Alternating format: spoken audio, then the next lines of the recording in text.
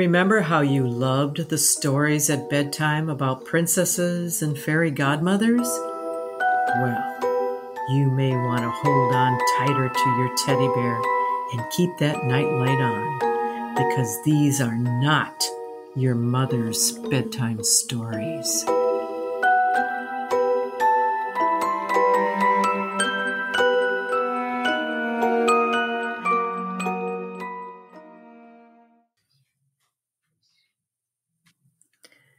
Hello, welcome to Not Your Mother's Bedtime Story. I'm Colleen, and today I'm joined with my two sisters, Chrissy and Sherry, who drinks a lot still, and also my mom, Karen. I'm still the middle child. Apparently, I still drink too much. And I'm the mom responsible for all these guys. Today we have two special guests that I'd like to introduce. It's actually my brother and sister-in-law, James and Priscilla. They are going to tell us about some paranormal experiences that they've had. And I'll preface this a little bit. I've stayed in their house one time, and I was trying to make a really good impression because I was just dating my now husband. And Priscilla was known, she was the baby of 8. And they had built her up to be the mean sister. And so I was trying to make a really, really good impression and maybe had a little too much asti spumante that night that I spent in their home and maybe maybe seasoned their playground with a little bit of extra fertilizer that night from a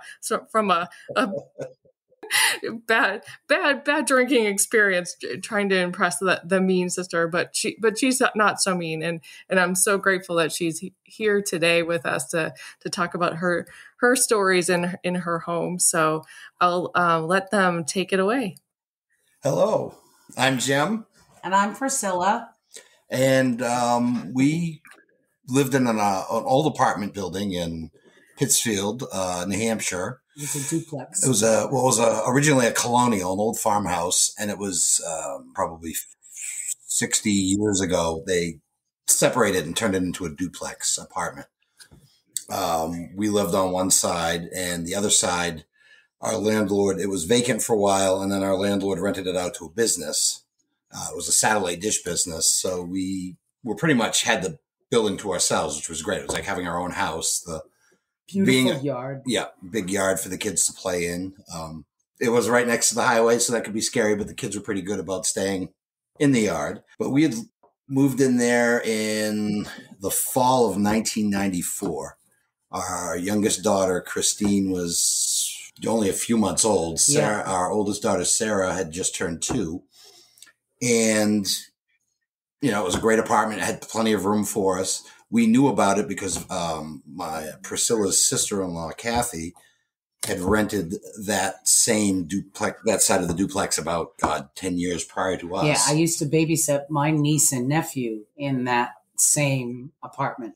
So we were familiar with it, and the landlord that owned the building was an old family friend on my side. My mom was best friends with his niece.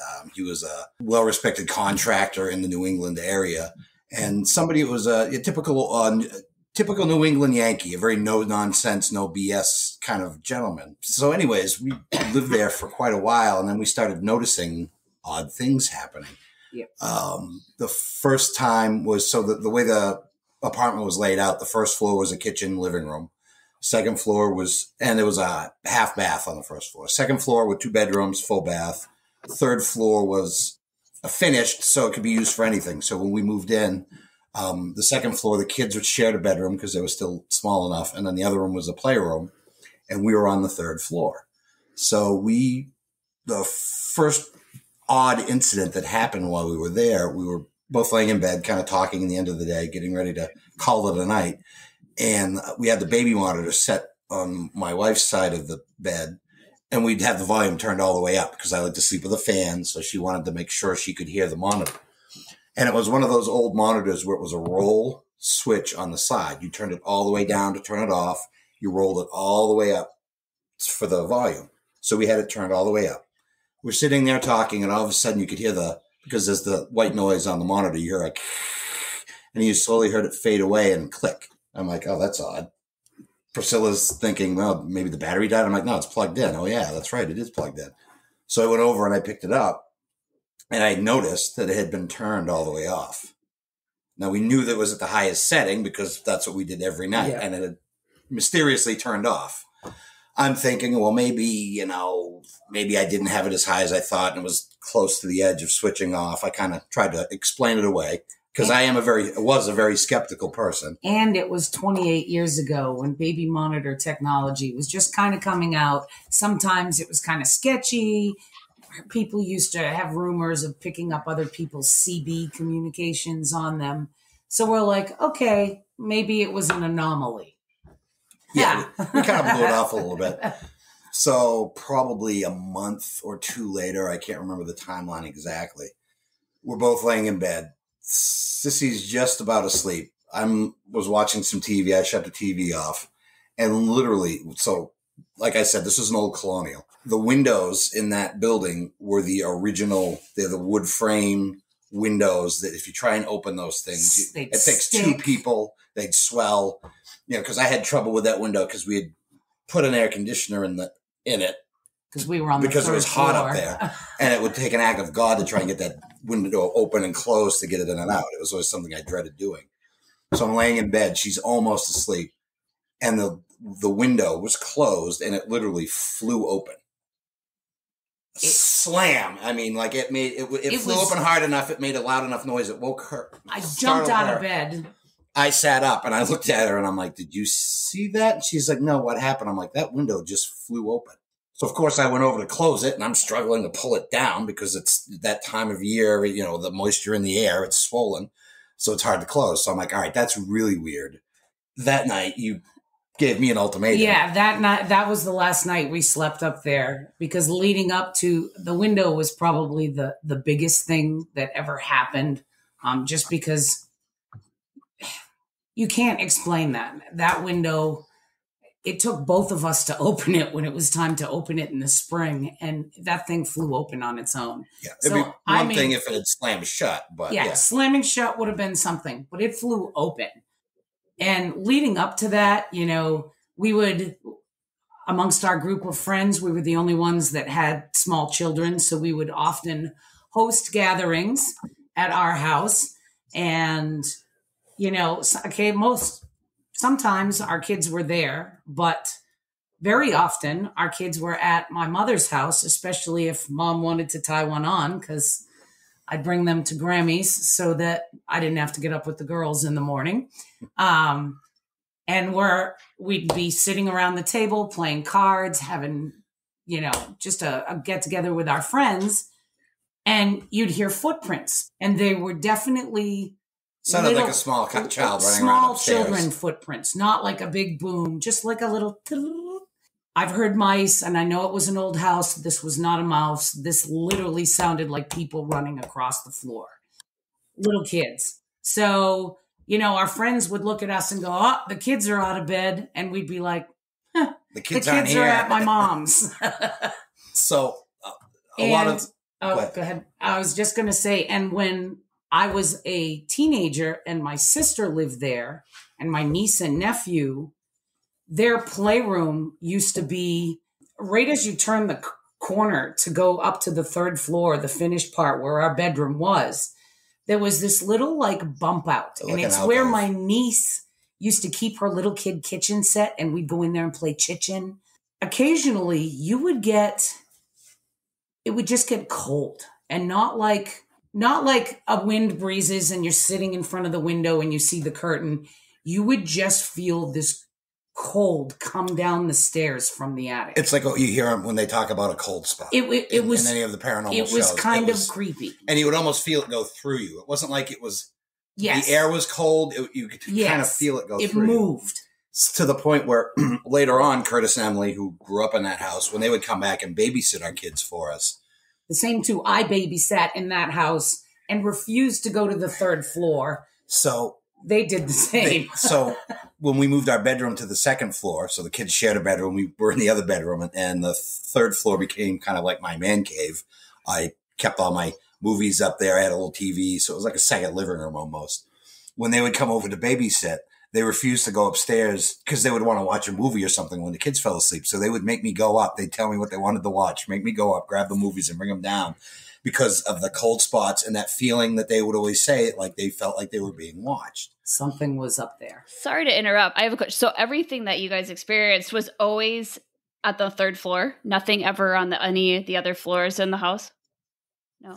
Well, no. So second or third? Second or third floor. Well, the first floor, there was a couple of instances. This one, I can't confirm if it was something paranormal, if it was just a toddler. But there were 2 instances, too, when we woke up and all the kitchen cabinets were open. The top cabinets. That's always creepy. That only happened a couple of times. The top cabinets, too, though? The top? Yeah. The top ones? No, it was just the top. It wasn't the drawers. It was just the cupboard door. That's no toddler. That's not a toddler? That's no toddler. I always wondered because our toddler was also she was a climber. So sometimes, if you get up, she wouldn't need you would think she would need the bottom ones to climb up to the top ones. Yeah. No, nope. Yeah.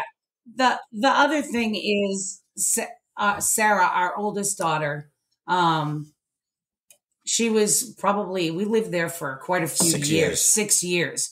So she was probably 3 or 4, and they had a little table set that they would play in their room. They'd have tea parties. And they'd have tea parties. Well, they always had an extra chair set. Oh. And we were like, oh, who's coming? And we always thought, because our youngest daughter had a bear, and it got to the point where there were 4 chairs set, tables set. One was for Bear, one for Sarah, one for Christine, and who was the other one? And Sarah would just plain as day look at us and go, it's for the Blue Angel. And I'm like, who's the Blue Angel? Oh. And she would tell us that she would wake up at night and the Blue Angel would talk to her. Oh. And they would play dollies and they would play kitchen. And their toy kitchen was exactly in the same spot that my niece's was. And, at first I thought it was an imaginary friend. I went to school for early childhood education. I know that kids do have imaginary friends. That's what everybody thinks. But this one kind of she didn't go away until we moved. And Christine would also start, as she got older and started verbalizing, would talk about this girl. Oh, yeah, the Blue Angel. I mean, at one point, we would hear them up there talking to her. So, this is where the story gets interesting. So, as if it hasn't been interesting to this point, because it's been very interesting. Well, because at this point, we're kind of we're freaked out, but we're not necessarily scared because it was never malevolent. It was always just odd things. And so I decided, all right, I'm going to find out a little bit about the history of this house. So first person I talked to was my sister-in-law, Kathy, who had lived there with her husband, Max, and their kids. And I asked her point blank, I'm like, did anything weird ever happen when you were living here? And she's like, actually, there was a couple of instances. She's like, the first, when she was pregnant with their oldest, Emily. Their youngest. It was Curtis. Oh, it was? All right. It was Curtis. When she was pregnant with Curtis, her middle child at that point, said that about 3:00 in the morning, they're woken up to banging on their front door. Max sits up, is kind of thinking, somebody banging on the door this early in the morning can't be good news. Something's going on. So he rushes downstairs. Well, the owner of the building, the landlord, was living on the other side when they were there. And he woke them up because he thought something was wrong with Kathy. He knew she was pregnant. She was getting close to her due date because he said he woke up and he heard a blood-curdling scream coming from their side of the apartment. So he thought something was wrong. He knocked on the door to make sure everything was okay. Max is like, no, he woke us up slamming on the door. So they're like, okay, that was a little weird. Maybe, it is near a highway. Maybe it was outside. Maybe it was something, who knows. A little bit later, Kathy told us that, again, middle of the night, they're sleeping. Kathy gets jolted awake like somebody shook her to wake her up. She sits up. She sees Max is sound asleep. And she's thinking, all right, this is really weird because the only other people in her house are her, an infant and a toddler. So she sits up. Is kind of unsettled by that feeling. And then she realizes she smells smoke. So she wakes Max up. He smells it too. So they immediately call the fire department. Fire department comes. It was the start of a chimney fire in their house. if they had slept through the night, it probably would have gotten worse and become a full-on structure fire. But whatever woke her up soon enough that she was able to call the fire department. There was minimal damage. Interestingly enough. Interestingly enough, I asked, this is where it gets really interesting. So I then talked to the landlord of the building, the no nonsense Yankee, who I'm like, all right, he'll set anything straight. I'm thinking he's not going to believe in any of this stuff. To be fair, I never did either before I moved into the house. Before we lived there. So I talked to him and I'm like, has anything weird ever happened in this apartment? He's like, oh, hell yes, this place is haunted. And I'm like, taken aback. I'm like, really? And he explained to me that he was raised in that house before they had turned it into a duplex. He was born and raised in that house. It was a farm. In the early 1900s. It was a farmhouse. Prior to his family owning the building, that colonial had an attached, it was like a kitchen area, and then attached to that was a big barn.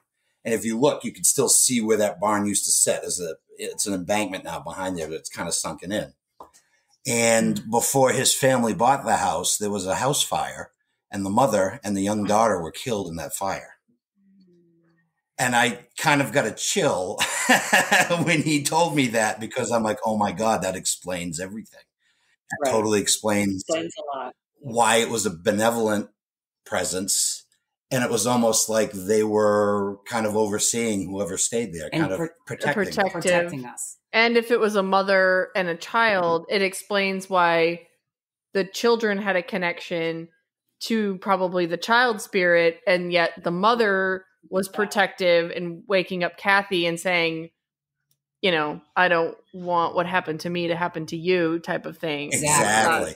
Oh my God. And when he had told me that, I was like, that was the moment I got this chill. I'm like, oh my God. It explained everything. Yeah. And it is uncanny. Like the kids would be with us sitting in the living room watching TV, and you'd hear the little footprints run across upstairs. Yeah. And that was, so Priscilla, when you heard those footsteps, when you guys were having those parties, this was prior to you knowing that a child had died in that house, correct? What? So hearing the little pitter patter of tiny feet, anybody who has had a young child knows what it sounds like when little feet are running. Oh my goodness. Like when they sneak out of bed and they're like running over to the toy shelf, and it's like, they know that they're not supposed to get out of bed. Wow. Yeah. But and even as a child, when I would babysit Emily and Curtis, my niece and nephew, in that same home, the third floor is where my sister Kathy she's a school teacher. So she had her office up there and her crafting supplies. And I used to help her wrap all their Christmas gifts. And I used to hate doing it at night. That area from the little alcove where my niece's kitchen was, up through the third floor it wasn't a normal cold. Like you get a cold spot in a house. Like Jim said, it moved through you. You'd be standing there, you feel the cold, it comes right through you. You get your hair stands up, and that something is there. Something is there. Thankfully, it was. Yeah, it was always, like I said, benevolent, but it also became kind of like, it was cool. We live in a haunted house.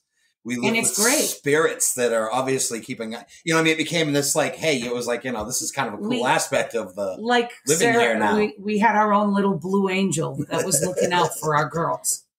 Did you guys ever do any investigating to find out who they were? I never did. I never really. Once I had talked to him, I kind of was like, okay, that made the connection. Sense. But that is something actually probably we'd be able to find out. Definitely. Just in Pittsfield town. I mean, with records and everything. Yeah. Mm-hmm. But it's funny you say that, because I really never. Beyond that point, it almost became like this. It made sense, and it was like, okay, hey, cool, we got now ghosts. We know. Now we know why we are having these experiences. Yeah.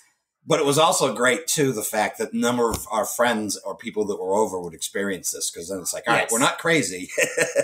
And your grandparents used to party in that house with their friends back in the 50s and used to say that weird stuff would happen then. They never went into details with us, and sadly, they're no longer with us for us to ask. But it is amazing how that one house has connected our two families with us, my sister and her husband, your grandfather and his friends. Yeah, all tied back to that same house and the weird noises that you would hear in that house. We had the opportunity to buy the place when our landlord, he was getting older and he was kind of getting rid of some of his assets, shoring stuff up. He wanted to sell it to us. And unfortunately, we couldn't afford it at the time because we thought, oh my God, I would love to own, imagine owning, because I'm a big horror movie guy. I love that kind of stuff. That's my bread and butter. I love horror movies. I love spooky stuff. I love Halloween. And I always thought, how it'd be cool to own and live in a haunted house. This is great. And as long as it's not like a benevolent, like you said, it seems all pretty benevolent. Yeah. Like everything's nice. I mean, a little bit poltergeisty with the cabinets opening and the window opening, but overall, I mean, more protective, more just mischievous and not out to get you or not out to hurt you. Yeah, just want to let you know that they're there. Yeah, and I always wondered too if like the cabinet stuff or the windows were like daily routines the mom might have done at that time. They say that sometimes the spirit will kind of do what they did in their past life, especially if they died suddenly and it's like they don't know that they're dead, or something. I'm not an expert on it, but just the stuff that I've read, they say sometimes that they'll kind of continue what they would do in life. And the Blue Angel would, our oldest daughter was quite the acrobat. So we actually had to put, when you walked into the apartment, you had to step up to get into the house. So if you're a toddler on the outside, you can't reach the handle. She could reach the door on the knob on the inside to get out, but she couldn't let herself back in. We had to put a lock at the top because she would let herself out in the middle of the winter. She'd wake up at like 4 a.m. and just go outside to play. That's when we discovered. Her swing set was up on the top of the hill. When I think it was actually the day we moved into that house was probably the first time that something weird happened. Remember? Christine was already in her crib. We thought Sarah was in her room, her new room that my sisters had just helped me set up. We turned our backs for a second, and Sarah was sitting on the double yellow line in the middle of Levitt Road. And a car had stopped because it had seen her, and she comes back in the house and she goes, "I'm going to play with the blue girl." And that was like the very first. Oh no! Yes, because I was just, oh my God, I'm going to lose my child because she's going to go sit and play in the middle of the street. Yeah. I always felt like the girls were safe there. Like, how no matter how much you watch your kids, there's always that 1 second where mom's trying to pee or, taking care of the little one. So you turn your back on the big one for 5 seconds, and 5 seconds is all it takes. I always felt like at that house that I wasn't alone watching them, if that makes any sense. And absolutely. I am not a horror fan. I don't watch horror movies. I hate going to haunted houses because they scare me. And I was really quite the skeptic until we lived there and I experienced those things that were unexplainable. And it definitely made me a believer that there is so much that we don't know. So the one night I did stay there, you put me on the 3rd floor. Sorry about that. I am known as the mean sister, right? No, you're not. Although, I must say, on that night, I think the other spirits had you such that you wouldn't have experienced the first ones. You gotta see her. You gotta test it out. See if she passes muster. Let's put her up on the 3rd floor. She stays the night. She's good. On the 3rd floor. Yeah. She might handle the family. Yeah. Now it comes out.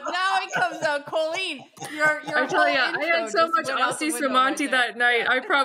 They probably could have levitated me, and I would not have remembered. Such an odd choice, Aussie Spumante. Yeah, right? That was my fault. I used to drink that all the time. Lord. Colleen probably shouldn't have had any.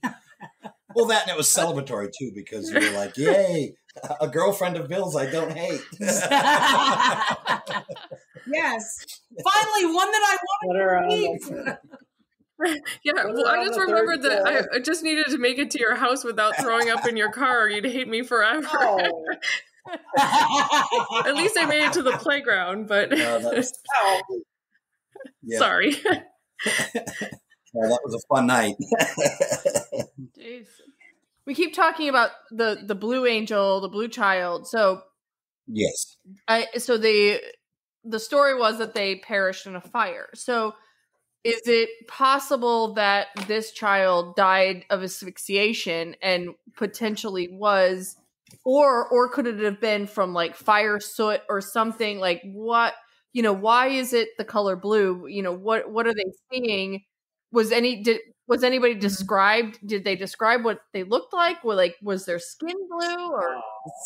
Sarah used to tell us she glowed, and she glowed blue. Oh, okay. So that's why we just assumed she was. I think it's just a child's aura, like an blue, ethereal blue silhouette. That's what I assume. I mean, wow. Okay. Yep. And that went on the whole time we lived there. I would love to. I don't know who ended up moving in after. It was actually somebody else did buy it, and they renovated the whole building. And I don't know who it is. I would love to contact them to see if there's still stuff happening, or because sometimes with hauntings too, they tend to stop after a fashion too. So I don't know. Yeah, sometimes they get worse if there's a renovation. If things are changing and it's not to their liking, they could, but just go knock on the door, Jim. Just go, hey, can I? Yeah. I can't count how many times I've thought about doing that. I want to say the renovations. I loved that house. Interestingly enough, when we bought this house, Sarah was in 2nd grade. Christine was a kindergartner. So they were 7 and 5. And Sarah asked us if there were going to be ghosts in this house. Oh. She doesn't know any different, Wow. No. If you grow up, she'd kind of figured out what was going on. Well, and she wasn't terrified at all. And keep in mind, our girls grew up, with his. As soon as she could speak, she walks by and Jim's carrying her, and he passes the zombie poster, and Sarah's sucking her little thumb, and she pulls her thumb out and goes, "Ooh, wormies," because of the worms coming out of his eye. And I'm just like, oh my gosh. Because, I have a bunch of like horror movie memorabilia posters and stuff like that. So she was always afraid it would freak them out. I was like, if the kids have nightmares, we can't. But I think growing up around it and, they're both into it like I am now too. So they would go to haunted houses. I'd sit outside and drink hot cider. So Jim is downplaying. He says he's got some stuff. Jim, I forgot to preface this in the introduction. Jim, when VHSs were the rage, Jim had, I think, every single VHS movie of every single horror movie that was ever made. Then it graduated to DVDs. And now he's got a plethora of memorabilia that I think is even outgrown your basement showcases downstairs. Yes. So Colleen, we've bought those same movies on VHS, on DVD, on Blu-ray, and now we're moving to 4K. So we've technically purchased the same movie 4 times. The picture quality gets better each time.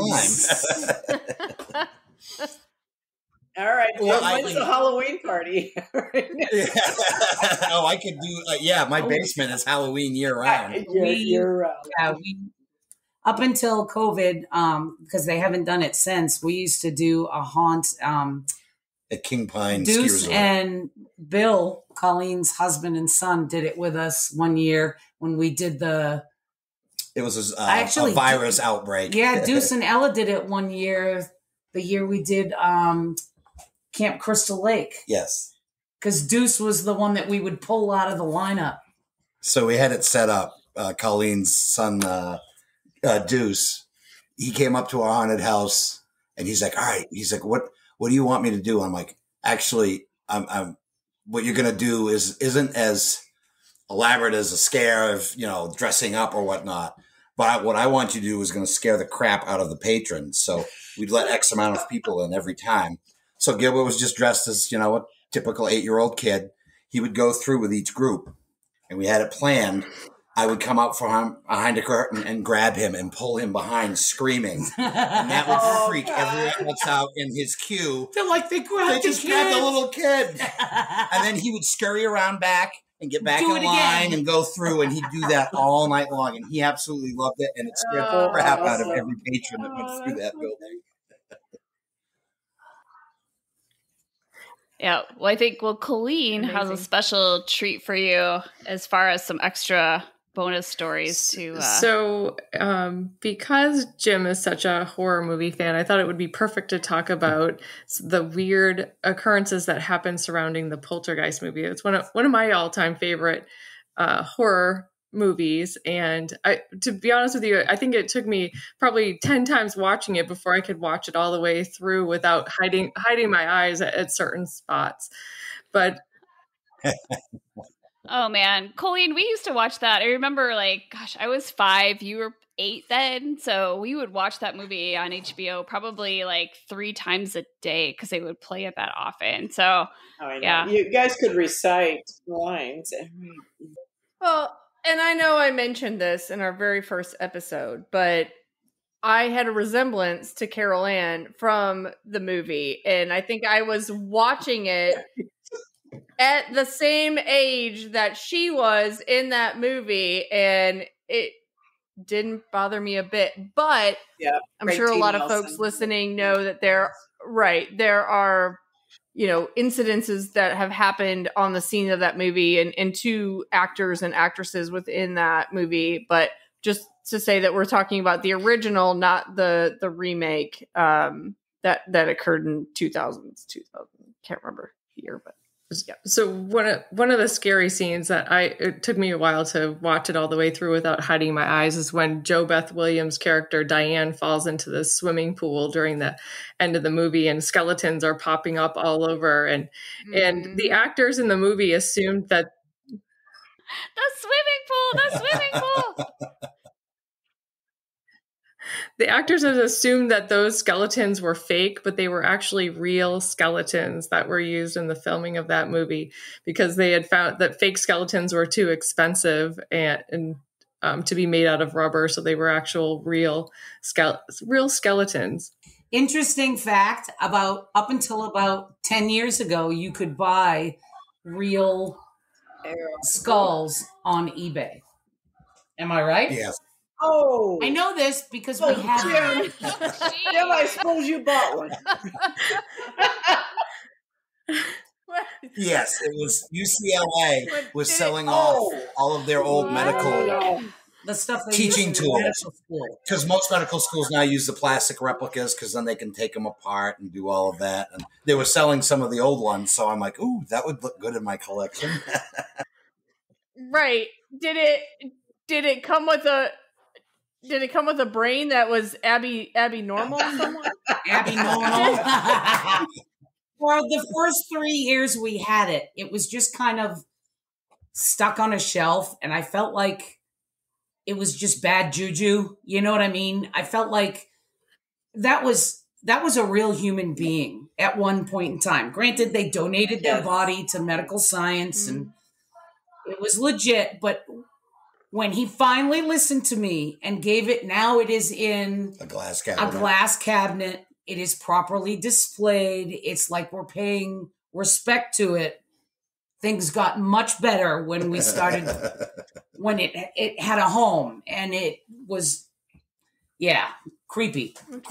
I did not know that how many skeletons were in that pool. Oh my God. That was a number of them. A lot of them. Yeah. And like Colleen said, they used them because they looked better. And then they added with makeup to make them look like rotting corpses. But I didn't know you had a real skull in your house. Might think twice about sleeping over at your house now. Well, it's funny too. When I got it shipped to me, I had it shipped to where I work. I work with state police. Well, one of the crime lab guys came over because when I got it, I opened the box and all my coworkers were creeped out. So I had set it up on a shelf until I was able to bring it home. One of the gentlemen from the crime lab comes over and he's like, "Oh my God, is that real?" I'm like, "Yeah." He's like, "Oh, fascinating." He picks it up. He's looking at it. He's like, "If you want, I could take this and I could get a DNA sample from it and tell you who they were." And I'm like, "No, I don't want to know." But he thought it was fascinating. He was like, "Oh, I could find out who this person was." I thought he was going to pick it up and be like, "They died from blunt force trauma." Yeah. No, the skull is perfect. Okay. All right. Sorry. Go on, Colleen. Poltergeist stories. So, and of course, one of the very tragic things was right after the movie was released in 1982 that Dominique Dunn, who played the oldest daughter, Dana, she was murdered in her own driveway by her abusive ex-boyfriend and was on life support, but died several days later. And insane. The movie definitely had a lot of curses around it. When the second one, the sequel, the Poltergeist 2, The Other Side, they were concerned about the use of the real skeletons on the set from the first film. So the Native American actor Will Sampson performed an exorcism on the second set film in 1984.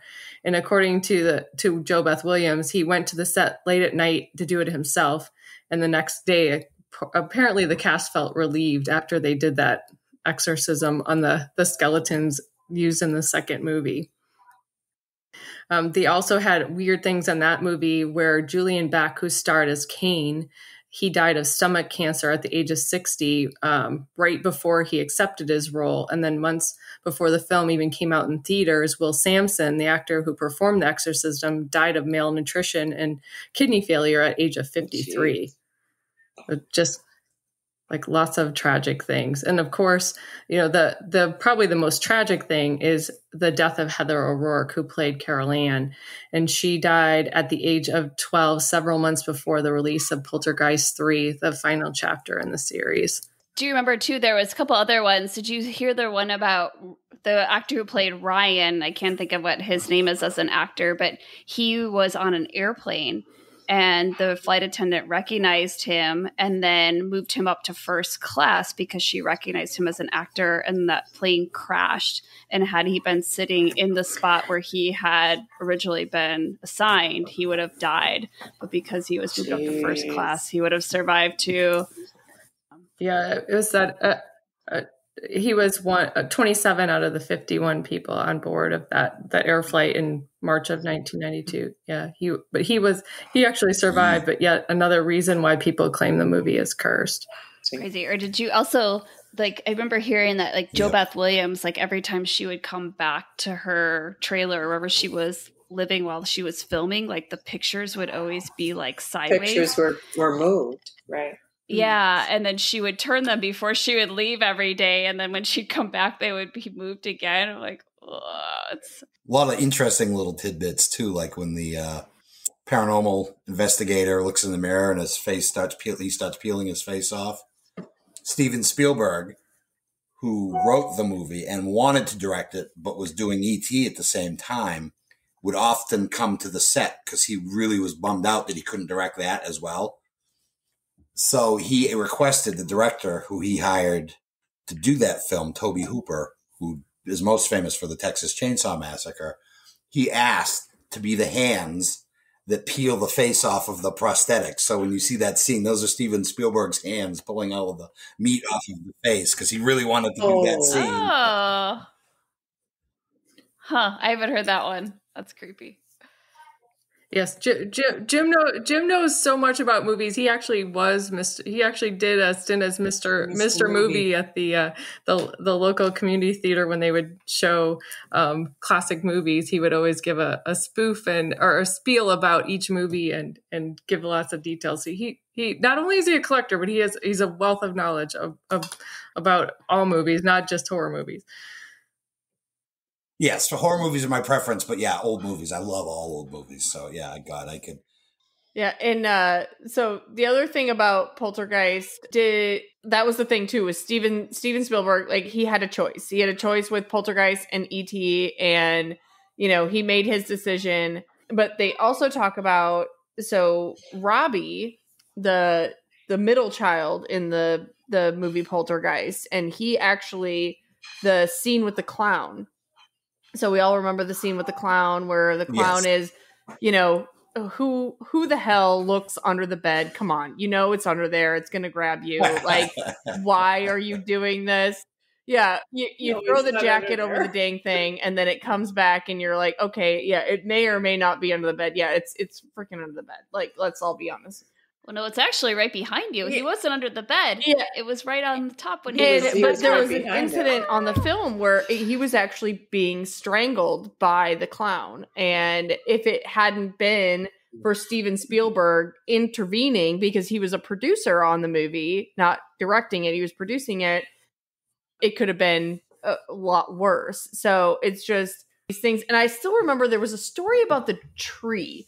So the tree in Poltergeist, and help me remember if anybody else remembers, there was a story about the tree. So we all know the tree that kind of comes in and grabs Robbie and, sucks him down. I think this was like a vision of Steven Spielberg. Like he had this vision of a creepy tree and he wanted to bring it to life. And it's like, who doesn't have like a gigantic tree, especially, out east or anywhere, they have these mature trees, and thinking about these things that are just going to come in and that it basically like tried to eat him. That creeps me out. I mean, that was, made up in the mind of this brilliant director and, came to life on the screen. So super cool. Yeah. I think that was one of only 2 movies of all the movies he's directed. That was, I think, one of only 2 that he ever wrote himself, that and Close Encounters. So he's got a very active imagination. This means something. Yes. Mm-hmm. This means something. Thank you. Oh, you're welcome. Thank you. You braved a half hour of audio difficulties and everything else to be here today. And I will say, sorry about that. Hey, we are willing to do a follow-up on that house and, investigate the history and the happenings of what might have gone down there, because I feel like there's got to be some records of that, and we can definitely turn that into a future. I'm sure there are, and I could probably very easily find that out too. So I will look into that. Go knock on that door, Jim. Yeah. Say, hey. Well, my dad is the selectman of that town right now, so he probably has access to those files. If there are town records, historical records. Yep. I imagine the town library would have those too. Yep. And if there was a fire back in the late 1800s, there might be records of it there. Yeah. Yeah. It made a believer out of me, and I was very much a skeptic. Yeah, me too. And that's huge. I mean, that's huge. It's the things that, we can't explain. We're going into it thinking this is not possible, but yet you're feeling it, you're living it, and you say, I don't have another explanation for this. This is gotta be something beyond us, beyond this world. You start looking into it more, and you realize that, it's a very common, people who've had those experiences are very similar. Mm-hmm. Very similar.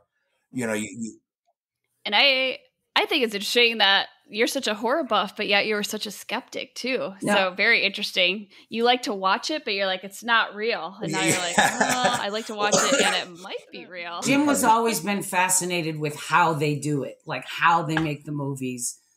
Well, I find it interesting because they're actually, there are a number of scientists that are actually, there's always been paranormal activity investigators, but now there is like hard science scientists that are really looking into What happens to our subconscious? Well, what happens, the theory, I'm going to explain it poorly, but it was fascinating. I was watching a show. There's a number of quantum physics scientists, and quantum physics is like the really out there part of science.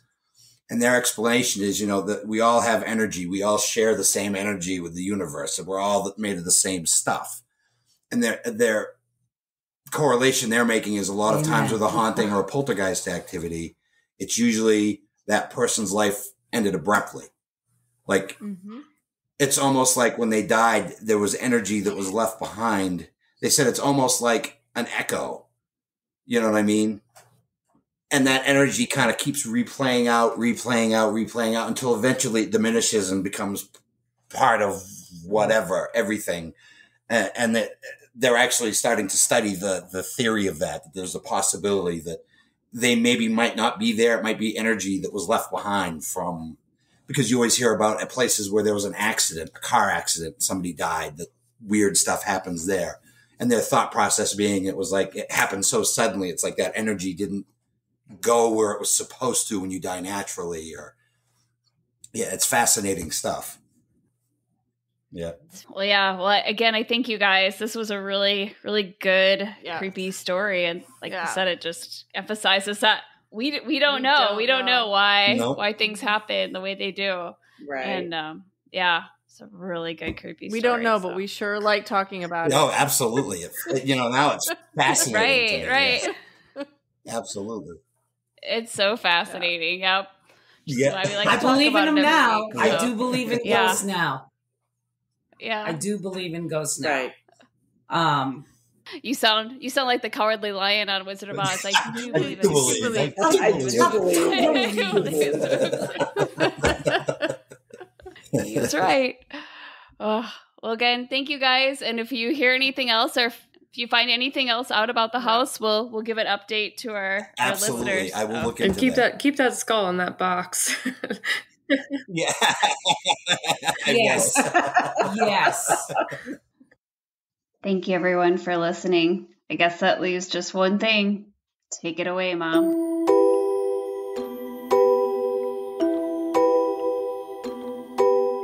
Thank you for listening, and remember to keep that night light on. Good night, sweet dreams.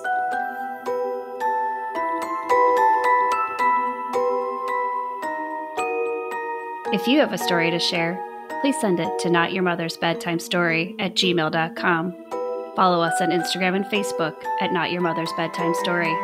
And please help us grow by following us on your favorite podcast platform, leaving us a positive review, and telling a friend. Thank you for your support.